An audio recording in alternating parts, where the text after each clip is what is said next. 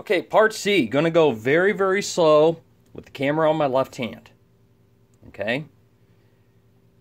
Starts out with just a D chord, goes to a D7, and you can drop the D in your left hand because your right hand's gonna play a D. All you're gonna do is just go from your D in your left hand to the C. Just keep coming down one note. Then B minor. 5, 3, 1. Drop your D sharp because it's B minor. 5, 3, 1, B, D, F sharp. And then from there, go to an inverted G chord. So your G, B, D, and your D's at the bottom, 5, 2, 1 with the fingering. So here it plays.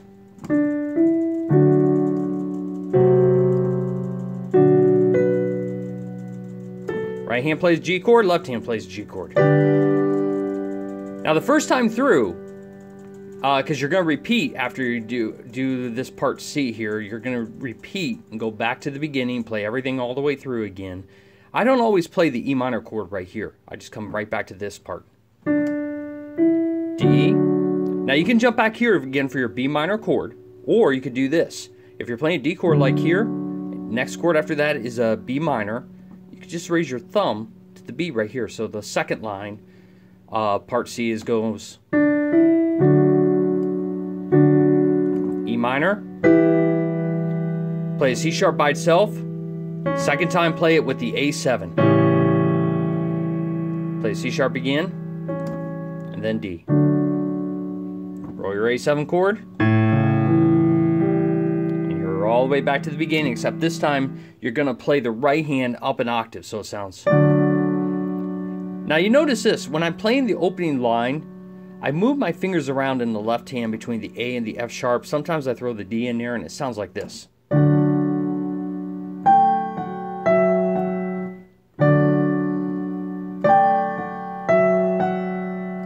Or that's moving all three fingers, playing all notes of the D chord there. So just, I just think that sounds nice to do it that way. Okay. Okay. So here's part B again. Part C again. First time all the way through. D7, B minor, G chord,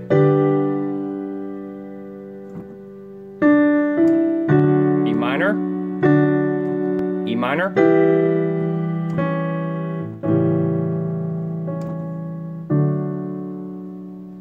A7. Okay, so now you're going all the way through again. You're getting to part C. It's going to start out exactly the same way, the first line.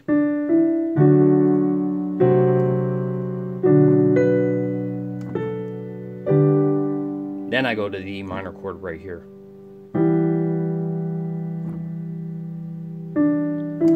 D, B minor, E minor, everything's the same so far, except that now the right hand's going to go to an A instead of a C sharp.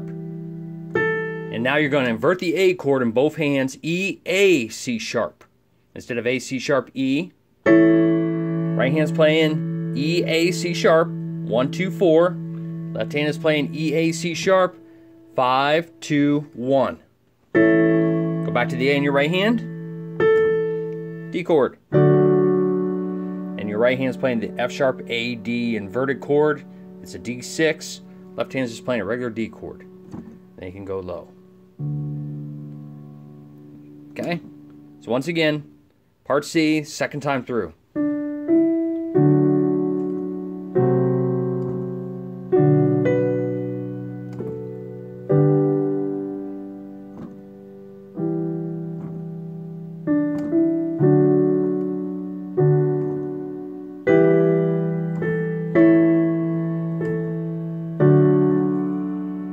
Octave stretch.